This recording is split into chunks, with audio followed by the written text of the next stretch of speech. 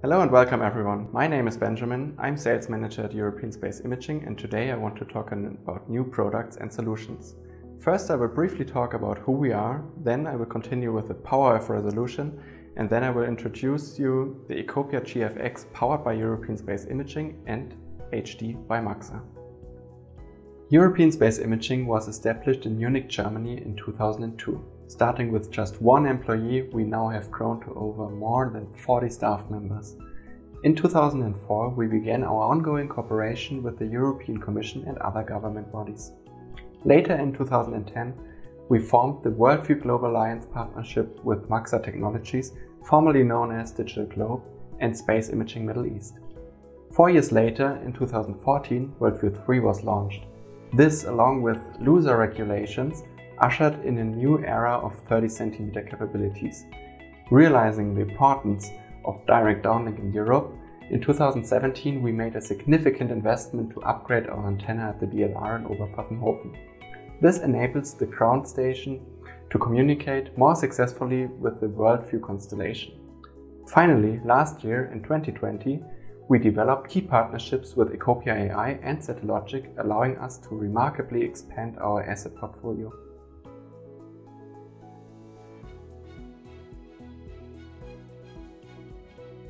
European Space Imaging has direct access to the Worldview constellation. This gives us several key advantages, including the largest daily VHR capacity, the largest historical archive, and the largest spectral diversity.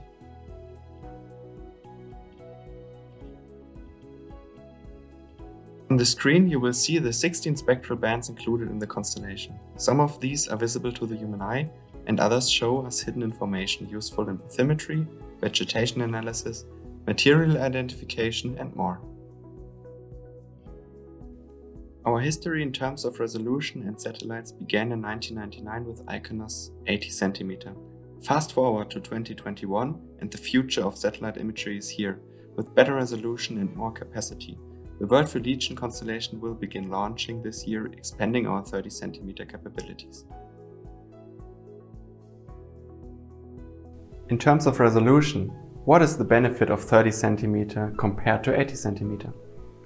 Here we have an example of an airplane. In the far right image, you can see the carrier name on the side of it, which is not visible in the 80 cm image on the left. Of course, most of you are familiar with the Sentinels operated by ESA. They have a 10-meter resolution. Let's take a look at a comparison of 10 meter, 1 meter and 30 cm resolution imagery. The 10-meter examples are very pixelated and almost nothing can be identified.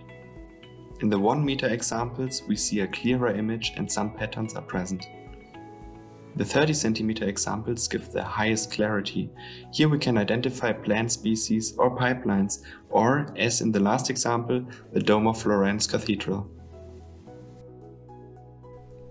But what does this mean for agriculture? We have many customers who use 30 cm imagery in addition to 10 meter. In 10-meter imagery, pixels are heavily mixed with crop and non-crop areas, making it virtually impossible to identify property lines. With 30 cm imagery, you can clearly see what your field looks like. This includes location of heavy equipment tracks and, using multispectral bands, the health of individual crops. This enables reliable asset management and accurate yield estimates. The multispectral bands of 10-meter imagery already reveal some hidden insights. However, the level of detail will never match 30 cm.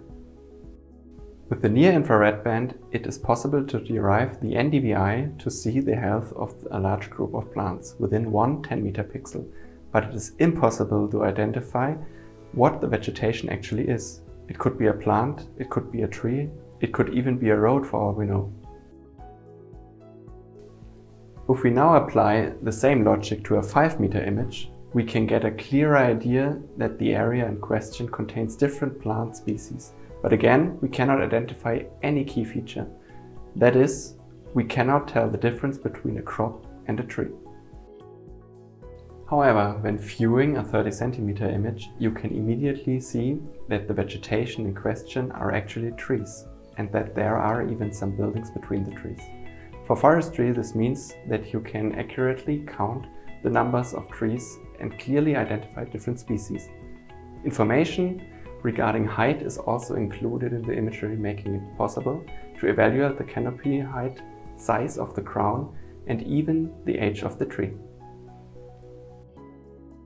But what if you need greater detail for interpretation than 30 cm? One option can be aerial, but this comes with a lot of restrictions, so better use 15 cm HD instead. 15 cm HD significantly expands the level of detail, maximizing the ability to see smaller features, which are present but may not be clear in 30 cm imagery. Things like sunroofs, individual light poles, road signs and markings along with infrastructure conditions all become much easier to see with 15 cm HD. Take this building in 30 cm resolution for example. From the image you can see that there are windows and roof features, but you cannot accurately count them. The 15 cm HD image is sharper, therefore it is easier to count windows and determine roof features. When looking at airports, you can clearly see the benefit of HD. This product allows users to now more clearly read the taxiway signs and airplane markings. You will notice on the far right the 30 cm Iberia airplane I showed you earlier.